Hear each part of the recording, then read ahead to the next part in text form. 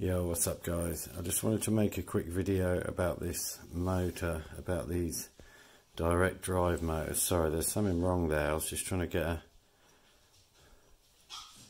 not sure if that's a piece of solder. But anyway, I wanted to quickly... Sorry, that's my chihuahua. Not get enough! Hang on a sec.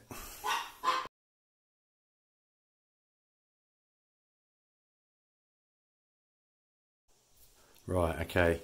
So here we have two very similar stators. I didn't even think to check at the time, but upon evaluation next to each other, the differences become quite clear. Firstly, is the colour of the wiring. Okay, this is the one you want. Copper. Bit of plastic just broke off there. I don't know if it'll make a big difference. I'll keep it. I can glue it back on. So that's the copper. That's the one you want. Okay, you can see I tried counting approximately 26 winds on this one and 20 on this one.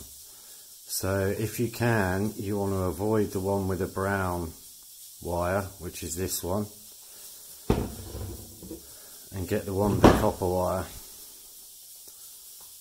Okay, that's what you need to do. They do need rewiring to be used as a wind generator, but that's no big deal. I should be able to do that quite easily.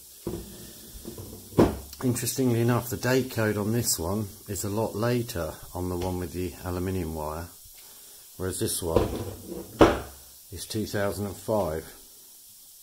Although it alludes to the same reference number 110C1, but that one says 4th of the 1st 2005, and that was 10th of September 2012. I mean, this isn't a complete write-off, but what I need to do is I need to find a load of 0.6mm wire, and then I need to unwind every one of these, rewind them with the right wire, which is obviously a mission, because you can't make a machine to do it, so it's a hand job, pardon the expression. And yeah, so that I will do that one day when I'm bored and I've got the wire.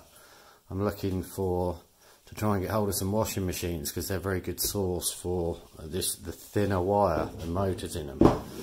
So anyway, that's just a video mainly for Chris, but yeah, you want one of these, brother, and try and steer clear of one of these unless you want a lot of work. Alright, peace out.